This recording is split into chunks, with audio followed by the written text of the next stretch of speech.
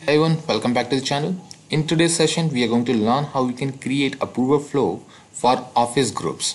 So in my previous videos, I have created any approval flow using the individual user emails, but this time we are going to use the office groups.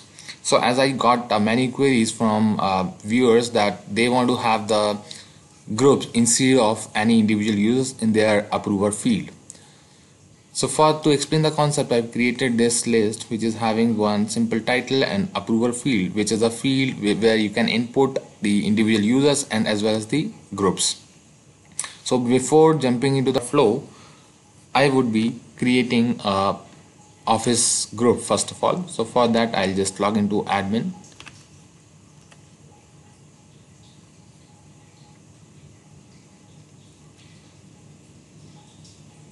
So I'll just go to the groups, and under active group I'll create one new group.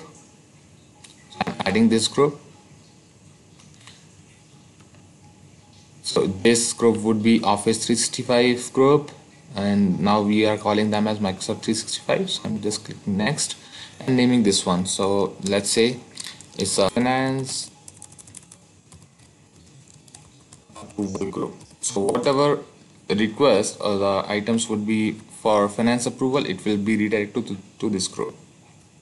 So I'm just clicking next. I'm setting myself as owner, and the email ID, you can specify email ID whatever you want. I'm simply saying finance approval group, and it's a public group. I would like to create a team for this group. You can keep it checked, unchecked based on your requirement. And now this group is created. So as you know, like every Office 365 or Microsoft 365 group has one associated site with them. So this will also provision one of the site. So if I go to the settings under this SharePoint admin,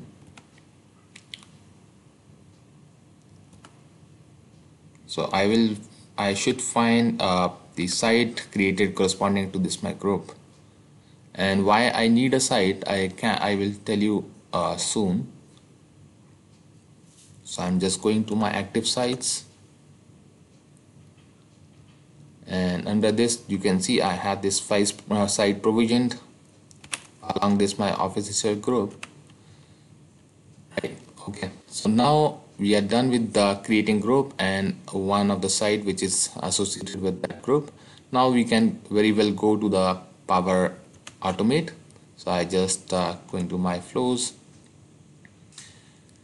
and now as I said, whenever some item gets created, it should be assigned to finance group if it's a finance related item.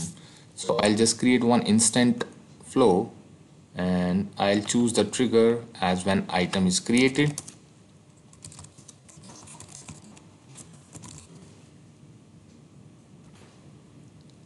Right. So I'll just connect that item to that list, approval list, and this list name is Office approval group list. Right. So now the actual challenge comes. So how to distinguish whether this input value is individual approvers or it's a group. So for that we got one identifier. So I can show you that. So for any office groups, we have this type of claims starting with C: and federated territory claims provider. And for any user, we have this sort of claims where it's called as memberships. So on this string basis, we can distinguish whether it's a group or it's a individual user. So the part which is after this pipe is actually GUID of group, and the part which is after this user in the user field is email ID. So how to find this GUID of a group? So that's why I opened the financial approvals associated site, because it's a quick and very effective workaround to find a GUID rather than going PowerShell route. So you can just simply go to the site contents, and you can go to any of the classic page. So I'm just going to the site settings. Now you can just press the F12, and in the JS console, you can simply say sp context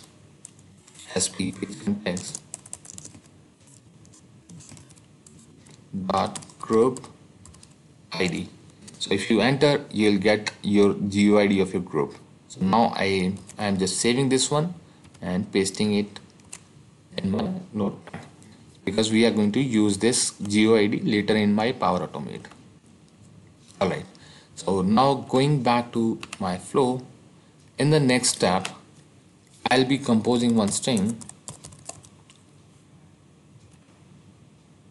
and in this I'll add up use the dynamic content as approval claims. So under this, now based on this claim, whatever we got, we will make a decision that whether it's a user or a group. So I just add up one. So this, under this condition, I'll again use this approval claims or output of my previous tab if it contains the string which is this initial part of this office group string, then it should be considered as that we got input field as group, and in other rest case it will be user or member. So I'm just adding under this if condition, if I found that as a group, then I'll use the action as list group members. So this action would be under the Office 365 group. So I'll just, for simplicity to filter out, I'm just clicking on this Office 365 groups, and under these I'll choose this list group members. And now I need to provide the group ID. So as I copied the group ID in one of my steps, I'll just paste that one.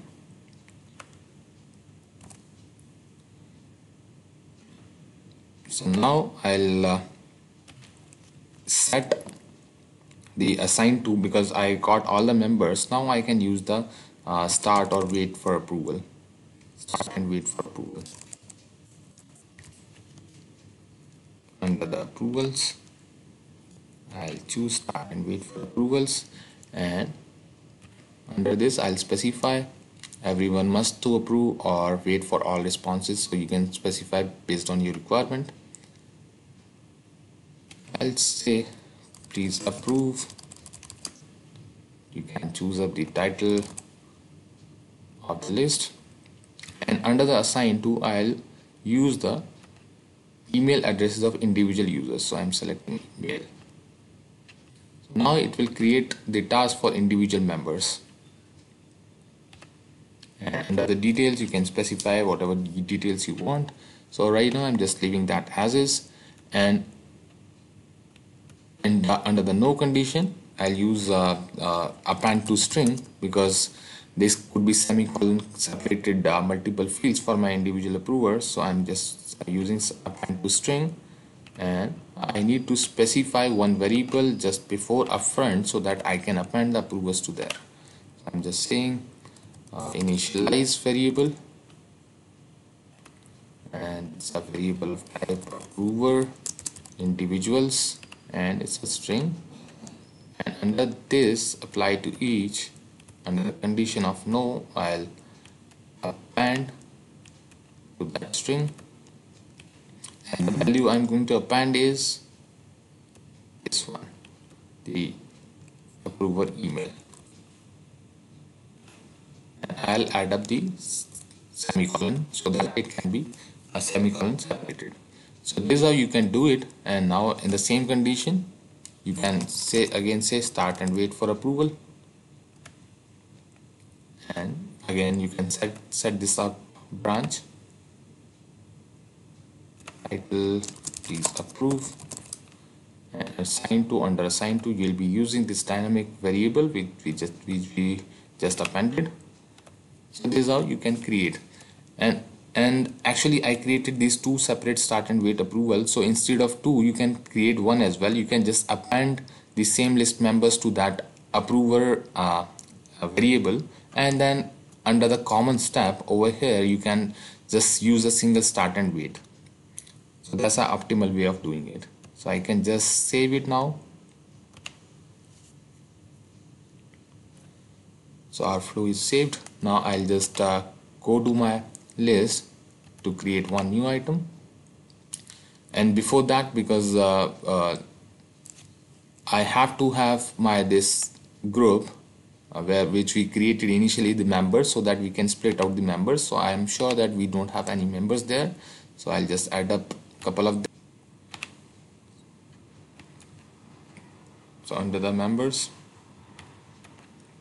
so I can simply search for my team members, and for the testing I would add myself as well as member. Right. So now this group has 2 members, so we should able to identify these 2 members as part of our automate. And now I'll just go back to my item where I'll just create this new item as the approver item, and under this I'll search out my group, which is financial approval group, and save it. I'll move to my PowerAutomate just to check whether my automate ran or not.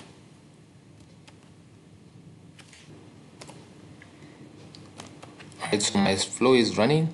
If I click on it, I would able to see the details of it. So it's waiting for on approval step. As I selected the setting, everyone must approve. So if I just go to the action items under the approvals, I should find that it should send out email and created one item for my team for that finance group of members. So you can see it's created one task for Prakash, my team member, and it's after approval of completion of this task, it should assign or complete the same task for me as well. So that's how the approval would work. So in short, we were able to create the tasks for approvers based on the members of our Office 365 group, and as well as we were able to handle the user membership, like whether the field is containing individual users, then it should take the route of creating tasks for individual users, and otherwise it should assign the task to the individual members of that group. So I hope this would be helpful for you, and if you have any questions, then please drop a comment and like and subscribe the video. Thank you.